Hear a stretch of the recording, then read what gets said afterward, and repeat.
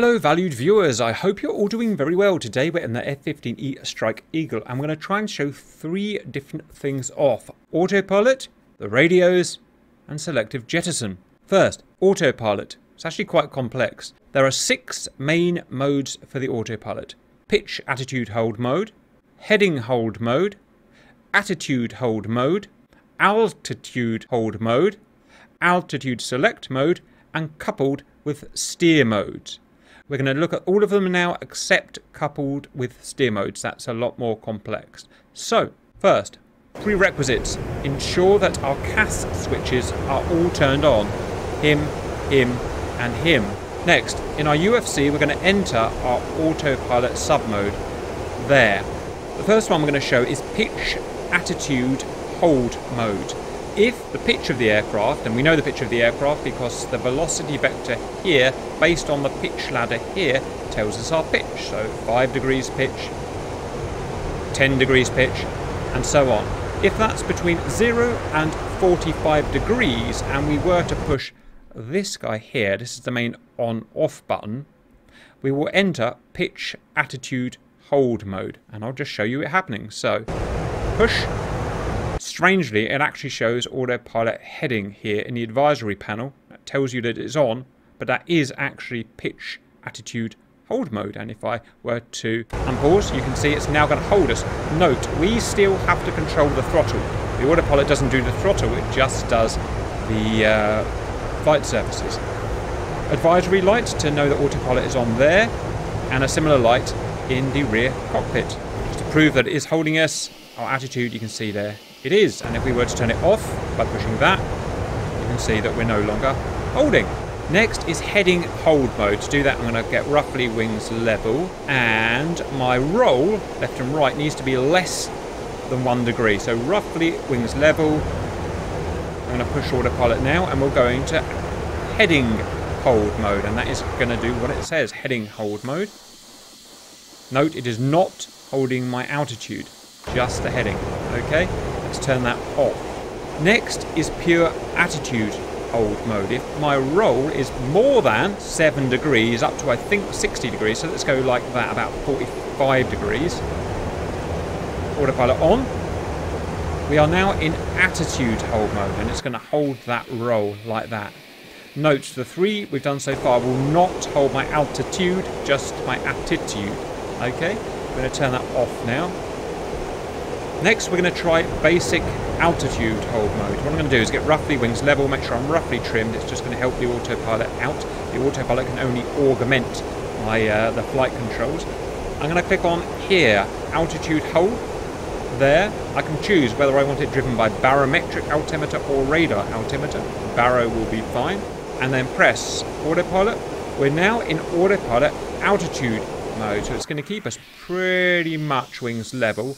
And more importantly, it's going to keep our barometric altitude constant. I'm now going to turn that off. I'm going to turn him off. I'm going to turn it off. The final one I want to look at today is altitude select hold. We can choose an altitude for the aircraft to automatically climb to. This is pretty cool. So first I need to choose an altitude. Let's say it can either be below or above. I want to say, I don't know, 28,000 feet. On the scratch pad, 28000. Click here, select off. We've now typed in 28,000 feet. Altitude select, I want to tick there. Make sure I'm roughly wings level to help it out. Autopilot on. It's now going to climb to my selected 28,000 feet at its default constant speed of Mach 0.9, which equates to about 360 knots. I still have to control the throttle. It can't do that, but it can actually control the speed. It does that by choosing the pitch of the aircraft. If it needs to go slower, it pulls up higher. If it needs to go faster, it pulls down lower, and so on. That should, in theory now, as long as I've got enough throttle on, take us up to 28,000 feet. So I'm just going to fast forward that. You can see the altitude on the right, by the way. There we go. That was, I haven't touched the stick. That's all the automated system doing its thing. Make sure that holds. There we go. That is fully automated. It's climbed me to my altitude that I typed in at Mach 0.9, and it's holding me there. And I can turn it off now, and it's off. That is everything on the autopilot, apart from coupled with steer modes, which, like I said, gets more complex. We'll cover that in the navigation videos. Radios. To show off the radios, we need someone to talk to. Let's talk to St. Catherine, which is where we're parked. So click on St. Catherine. We can see they can be contacted by 4 different frequencies. Today we're going to be interested in the VHF AM, that's the 121.900, and the UHF AM, the 250.850. So I'm going to write them down in my notepad. Next, click on our aircraft and go to radio presets. 2 radios. First of all, the ARC 164, a UHF AM radio here. It has 20 presets and can operate from 225 to about 400 megahertz. We also have a much more modern ARC 210 multiband radio. This can handle UHF AM, VHF AM and VHF FM, the FM used for talking to ground troops with. This has 40 presets. The first thing I'd like to do is add some presets in. So for the ARC 164, I would like to add a preset in here, channel 2. It's UHF, so I'll put the UHF frequency of 250.850 for St. Catherine. And for the ARC 210, I think I'll use channel 3 there. And the VHF frequency of 121.900. Right, let's get in the plane. We're operating from a cold started aircraft, so first ensure our UFC is powered on. Next, turn the radios on. ARC 164 on by pushing, ARC 210 on by pushing. Volumes. Technically we have 4 radios, but only the 2 are available for communications. We have these pyramid knobs, so I'm just going to turn them all on. Fully clockwise, you will want them turned up to maximum. All relevant radio information is going to be done on the UFC, mainly on these 2 sections down here. Shown here is our UHF radio manual frequency in megahertz. Shown here is the current selected preset channel for that radio. And the same over here, but for the VHF UHF radio, the ARC 210. We need to choose whether we're going to use the manual frequency or the preset. We do that by pressing the GREC CM button, and it will change where this asterisk is. So currently it's using the preset channel. Push it, it's now using manual, and back to preset. And we've got one over here for the ARC 210. Regards preset channels, we turn the knob with our mouse scroll wheel. It defaults to G, guard, 243 megahertz. That means we can transmit on guard, or we can choose one of our 20 preset channels. And the same over here. Regards listening to or monitoring guard, we can add that function to either of the radios by pressing Shift and then GREC CM is added G. We can now monitor guard on this radio, and we can do the same on this radio. We also get extra options for each radio. So with nothing typed in the scratch pad as default, I'll click on this here to get the options for the ARC 164. This tells us that currently channel 8 is selected and to be used. Of the options in the UFC, the only one working for this radio is this here. We can start this option here. If it's starred, it means that we can transmit on both radios at the same time. I'm going to press menu to get out. And for the ARC 210, I can get into the options there. This shows that currently preset 14 is selected. 2 options in here, squelch, which allows us to clean up the audio signal, and whether we want to use AM or FM. And today we'll be using AM. Main menu.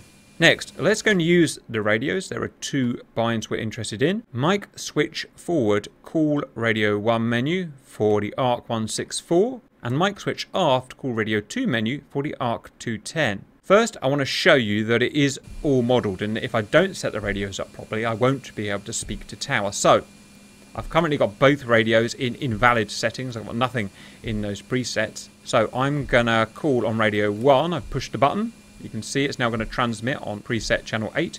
Up here I get some options if you can read that. I want to talk to ATC St. Catherine and request startup. Springfield 1-1, request startup. I'm making my call, but you'll see that they do not get back to us for obvious reasons. Okay. Next, let's do it properly. So for the ARC 164, I think I'm going to use a manual to show that. So I'm going to GREC CM up to here. So I'm going to use the manual now. I'm going to use the scratch pad to type in the St. Catherine UHF frequency of 250.850. I'm going to click on that radio there. It's now set up in manual frequency 250.850 with guard monitoring. Ready to be used. Out of interest, the previous channel it had is there for reference in case I need to change back quickly. Now let's press the button for Radio 1 again. Let's press ATC. Let's press St. Catherine. Request startup, and theoretically, they should talk to me. Ta-da! And I'm going to abort takeoff. Springfield 1-1. Abort takeoff. Springfield 1-1. Taxi to parking area. Next, I'm going to use the ARC 210. This time, I'm going to use the manual preset, so I can go to manual there and back to presets. I'm now on presets, and I'm going to scroll the wheel to our preset that we selected in the mission editor. I think that was number 3. So, fingers crossed now. I'm going to press the radio 2 button. UHF 2 you can see. I'm going to request takeoff. Springfield 1-1. Request takeoff. Springfield 1-1. Ta-da! That is showing the functions of the ARC 164 and the 210 at the moment. A more complex version of the 210 will be coming later, but that's all for now. And finally, Selective Jettison, which is actually quite in-depth and exciting in this aircraft. First, let me show you what I'm armed with. Wing stations with 2 air-to-air missiles, fuel tanks each, and 6 conformal stations with bombs, and a centre station with a pylon and a bomb. First, in fact, we're going to use an emergency jettison. In the Navy, you would call this the Admiral's Doorbell. This will trigger all carted pylons. That means anything set with an explosive charge. So let's show that first of all. Whee! Admiral's Doorbell. You need to hold it for more than 1 second, and nothing today requires master arm. Let's reset. Next is Selective Jettison. Note, using our armament panel here, we have a knob called Armament Jettison Selector. We have 3 modes on the left. These are non-selective jettison. That's not what we're looking at today. Today, we're looking on the right. We have 3 modes for selective jettison: combat, air-to-air, and air-to-ground. To trigger any of these options, we push the middle button there, called Armament Jettison Button. Why don't we start with air-to-air? That will automatically bring up our air-to-air jettison page on the MPCD. If we want it on one of our MPDs, we can go to Menu, go to Armament, and it also shows the air-to-air jettison. We have 3 options. I don't know why it has the middle one, because it's not relevant, but the 2 relevant ones are left pylon and we have right pylon. Well, let's select the left pylon and we push this red button here. Pow! That bit falls off. The 2 missiles and the fuel tank. We now select the other one, and that one there, and that's the other one. Why don't we reset again to show air to ground? So, air to ground. I'm going to bring it up on my MPD because I find it easier to see. Armament. Defaults to air to ground jettison. Now, here are the things we can jettison. Left fuel tank, right fuel tank, middle Mark 84, left conformal Mark 82s, right conformal Mark 82s. With regards to each of these elements, we can jettison the rack, the individual store, or the pylon. Rack is not relevant at the moment because none of these have racks. Later in early access, racked stores will be available. So either store or pylon is relevant. Why don't we show a store off first of all? Let's do Mark 84 in the middle. Push the red button. The bomb drops off. I'm going to go pylon now, and that pylon there. We can now lose the pylon. So we've got a lot of choice about what we can drop. Now let's do the CFT 6 bombs. Well, these aren't on jettisonable pylons, so we're going to go stores. Push the red button. Off they come. Oh, they were heavy. And I'm going to go the others. That feels better. And still on stores, fuel tanks. Why not do both of them? Ooh, that's the air-to-ground options. And now the most exciting one, the combat option. This allows us to set 2 programs for what we're going to drop. So, this time we are going to select in our MPD here, armament, Combat Jettison.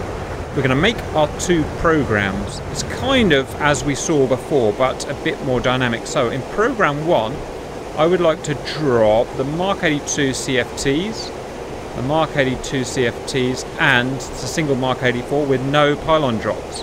Enter. That has now been stored in Combat Program 1.